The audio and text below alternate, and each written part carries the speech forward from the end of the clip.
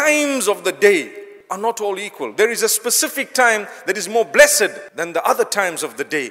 Or let me word it differently. What time of the day or night is the most blessed? The last third of the night, subhanallah. From a specific angle, it is the most blessed. When you want to cry out to Allah, that is the moment. Do you know why? There is a guarantee when Allah is asking you, who is there, who is seeking my help, I can help. Who is seeking forgiveness, I will forgive. Who is repenting, I will accept. Who wants anything, I will give. What are we doing? What am I doing? Sleeping. May Allah forgive me and all of us.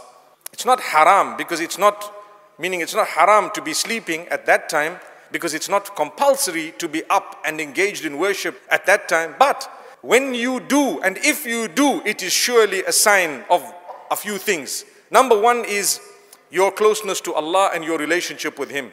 You get to a level where you make it a habit. Maybe not every day, once a month. Is it difficult to get up for tahajjud once a month?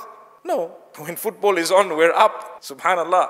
Not just once a month, but the whole season. We'll spend money and time, effort and energy. The funny thing is, the day of football, I know of young people who've got up for tahajjud. For what? To make dua for their team. La hawla wa la quwwata illa billah. Imagine, it's happening, it's a reality. It goes to show that you actually believe in Allah. Imagine, even if you got up for tahajjud to make dua for your team, I might tell you the dua you were making was very petty. But one thing I know for sure, you believe in Allah. Did you get the point? Because you did something that might have been petty, but you called out to the right one, the deity.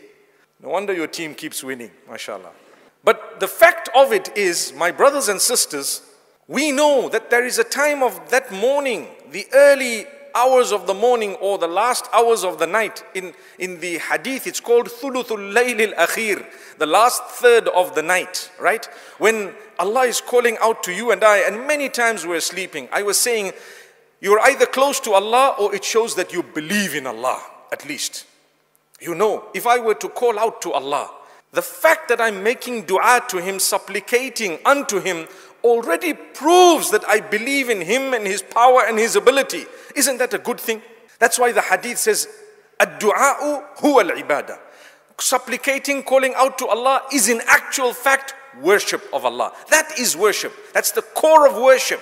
And another narration says, مَنْ لَمْ يَسْأَلِ اللَّهَ يَغْضَبْ عَلَيْهِ. Whoever doesn't ask Allah, Allah gets angry with that person. Angry meaning Allah is upset with that person. Subhanallah, because you're not calling out to Allah at all. That's why every one of us has needs. Needs that we ourselves don't really trust our own ability and capacity in fulfilling.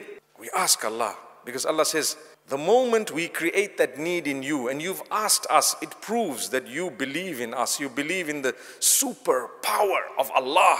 So Allah gave us another opportunity every single day. But when you want something, you don't have to wait for a Friday.